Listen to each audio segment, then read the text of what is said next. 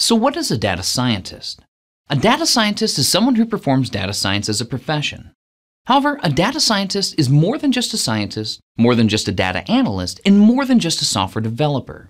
They possess all three sets of these skills. Individuals with all three sets of skills and the proper credentials are currently very rare in our industry. In small organizations, a data scientist may work independently within the organization, moving from project to project as needed, and working to develop a culture of data science within the organization. However, within larger companies, a data scientist is often part of a data science team. This team will work together to solve business problems with data science. However, it's important to know that data science doesn't only belong to the data science team.